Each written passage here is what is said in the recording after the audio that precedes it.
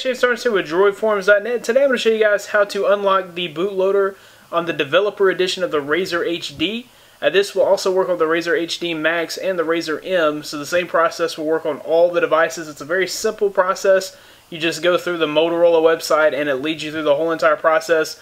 Some of you guys may already know how to do this, but if you don't, you can follow along, and I'm just going to go step by step how to do this. So you will need the developer edition. This will not work on the consumer model, and you need to know that your warranty will be void the moment that you unlock the bootloader. They will verify your device and give you an ID and an unlock key, and so that will be tied to your device. So if you try to turn it in for warranty purposes, they're going to say, look, you unlocked your bootloader, which voided your warranty. So just keep that in mind. It would really stink if a piece of the hardware went bad within the first year and you had unlocked your bootloader. Just think of what you're getting yourself into before you proceed. So what we want to do here is head to the link in the description. Okay, if you head to the link in the description, that will bring you to this page. This is the Motorola Global Portal customer help. This is the unlock your device page. There are 4 easy steps involved in unlocking your bootloader. The overview and warning, so that's this whole page where they try to talk you out of doing it, and then they're going to ID your device and give you an unlock key, unlock your device, and then you will finish and validate. So that's what we're going to do now. You'll go all the way down to the bottom of this list and you will proceed anyway. Okay, so you're going to be prompted to sign up for the My Moto Care. If you don't have a Motocast ID, you will have to create one here, or you can sign in with Google. So that's what I'm going to do. Once you sign in, it'll bring you to this page. It says you're almost done. You'll have to enter in your personal information, save the changes, and then you can proceed. Okay, so it looks like it's a little bit more of a process than what I thought. It's not a one-click unlock, which is fine. You'll need to have the SDK installed. Most of you guys that have purchased a developer device already have that installed. If you don't, I have a tutorial on how to install the Android SDK on my personal channel. You can find that by searching Galaxy Nexus install SDK. You can find that video there. And then you'll need to install the latest Motorola USB drivers, which are here. You should be good. If you've ever plugged the phone into the computer and it was recognized, you should be just fine. But just in case, you might as well go ahead and grab those and install them. Okay, once you have the SDK installed and the USB drivers are all installed, then you're going to go back to your phone. So you'll power down the phone and put it in fast boot mode. So the way that you're going to put this in fast boot mode is you're going to hold both volume rockers and the power button until it boots into fast boot.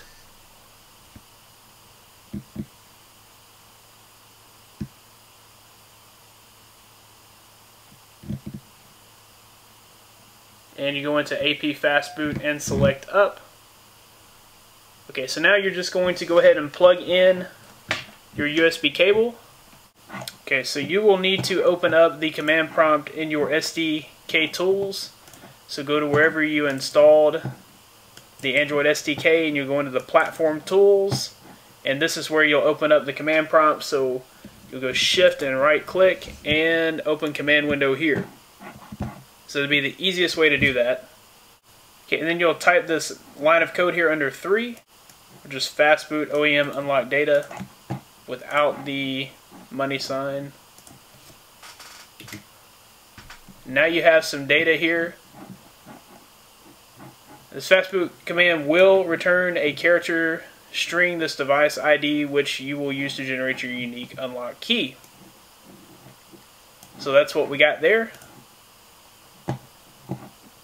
To generate your unlock code, you'll need to paste together the 5 lines of output in one continuous string without bootloader or info or white spaces using the example above. Okay, so we're just going to paste all this without spaces and copy the device string in this box right here. So we'll go back there and we will copy all of that. So just kind of paste that into a text editor and remove all the spaces and the infos, like so.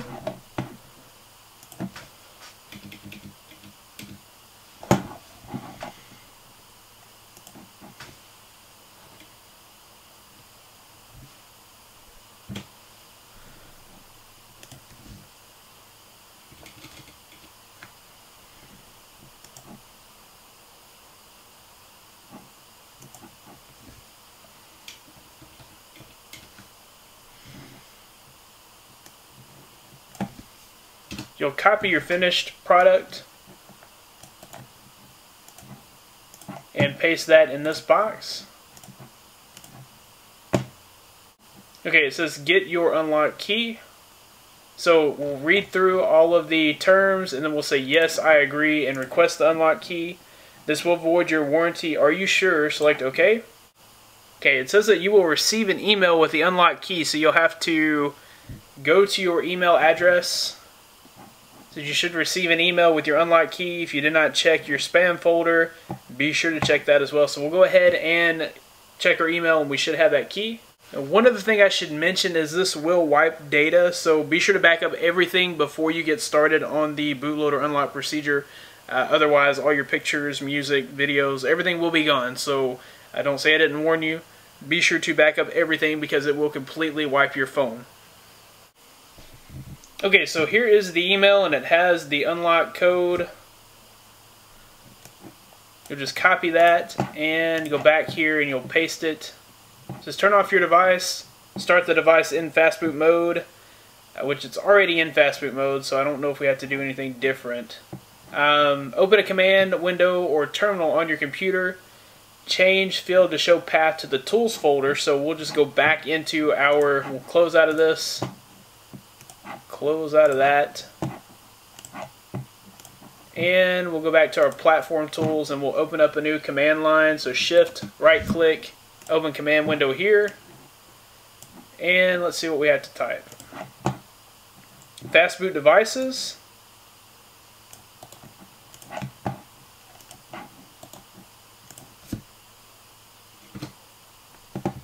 And it gives me my device there so we can move forward.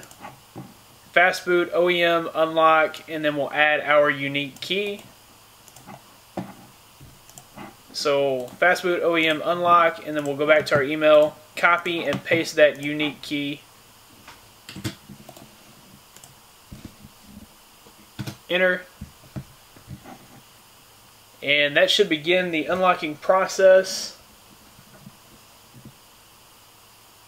It says unlock on the phone.